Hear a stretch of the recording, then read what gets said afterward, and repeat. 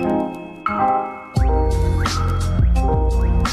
what's up guys, it's your boy W through Gameplays, and today's video guys, we will be talking about is H2O wireless worth it. So in today's video I'll go through all the plans, features, all the other jazz, and what I currently used to have and why I went to H2O and all that other jazz. So let's go right into our first topic. Is the SIM card. So if you have an iPhone, this is the SIM card you're trying to get. So this is the SIM card that will fit on this type of phone or any microphone, and this is the wrong SIM card. So always look for 3-in-1 SIM card, not the 2-in-1 one. So let's leave that to the side. So let's look at this. So this thing costs roughly around $10 depending on where you go and get it. So that's pretty much it. There's a activation thing at the back and all that other stuff that you need to do to get H2O. So let's get right into what is an H2O networks. As you can see right here, okay, that's my camera. Okay, as you can see right here, I do have H2O, and this is a spare phone I'm using it on. It's not that my primary phone. So let's get right into what you need to know about H2O. So it shows basically a network that runs on AT&T network. And that's pretty much it. That gives you affordable plans than AT&T. I don't know why I'm saying T-Mobile, but I'm gonna go through all the topics like I have in here.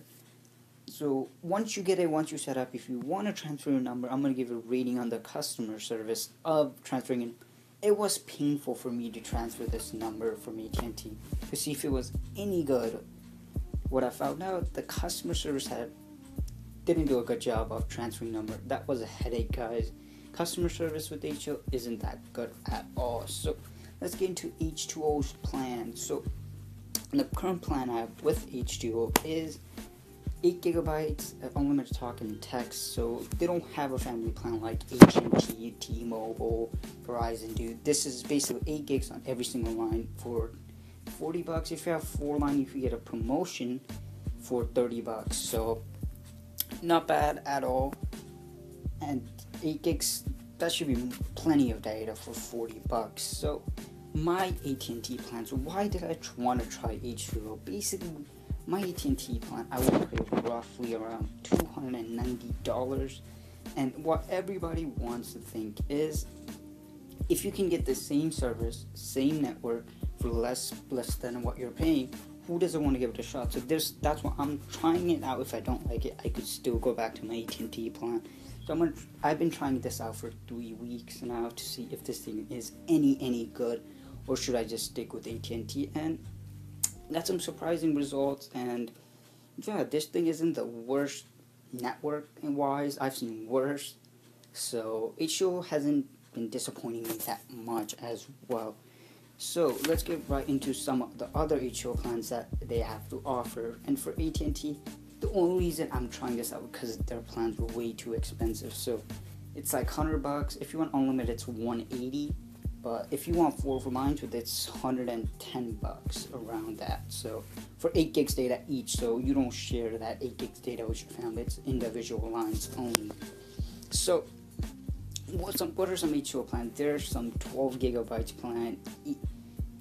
If you need bigger data, there's more bigger data for more money. But if you're like a normal average user, this thing should be able to get your job done as well. Yeah, this thing should easily get your job done very easily. And network quality. So if you guys want, so the surprising thing I found out about this is you have to install an APN to get an LTE network. I was just assuming you pop in the SIM, then you get the 4G LTE. No, you have to install LTE APN if you're looking to get the 4G LTE speeds. I don't know I think this is like for you to get 4G LTE data basically. So network quality, if you have an AT&T service right now, this shouldn't be that much of a difference. If you have it, it's running off their tower, so the network is pretty good.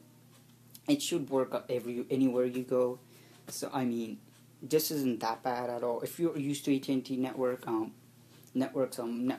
this should be fairly fine at all. And this is the cheap alternative to going AT&T basically. So let's get right into my speed test. So I'm gonna get off the Wi-Fi and I'll do a speed test to show you guys, and I'll show you my previous speed test as well.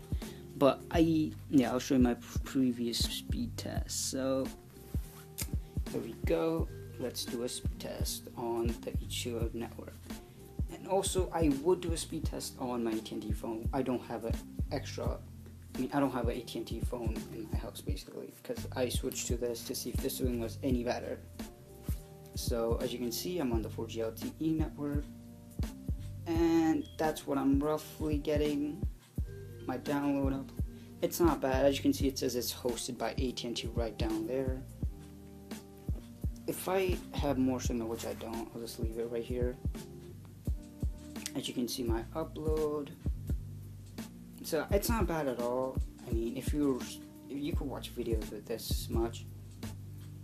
And also, yeah, if you run out of data, you get 2G throttle data. So I mean, I don't know what you can do with 2G throttle data, but it is what it is. So I'm gonna show you some of my results. So the 33 I did it yesterday in my school. As you can see right here, it was not bad at all. It's gonna say AT&T, since you guys know it's running on the AT&T network, so it's gonna say AT&T as well.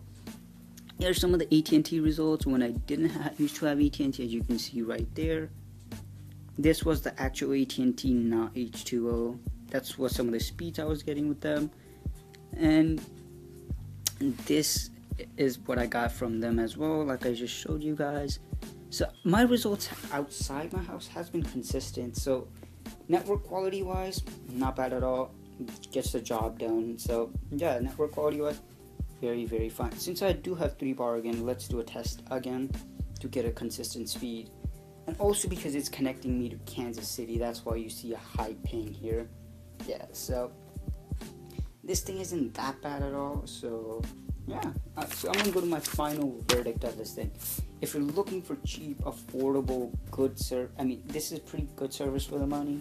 Go with H2O. You can't go wrong with it. If you're looking, so my thing, I probably will be staying with this carrier because it hasn't done anything that I don't like, basically, or like it hasn't been struggling to perform. Basically, it has done what it's promised. So I'm probably gonna stick it out. I mean, if I can get the same network reliability as AT&T and get this for fairly less money than what I'm paying, I think I'll go with H2O, guys. I mean, that's gonna be my final verdict. If you're looking for something affordable and don't want to be in the big network carrier, go with H2O. Pretty decent phone for the money, and that's pretty much it. Network quality is just about fine as AT&T, and the data speed is fluctuating. Like that's where you kind of have to give up on that super speed, but this thing can get the job done pretty easily. So that's it for this video, guys. If you guys did enjoy this video, please remember to smack that like button. Helps your boy out tremendously. So that's my review on the H2O plan. And yeah, you could get this, what I have, for roughly around $40. So yeah, guys, peace.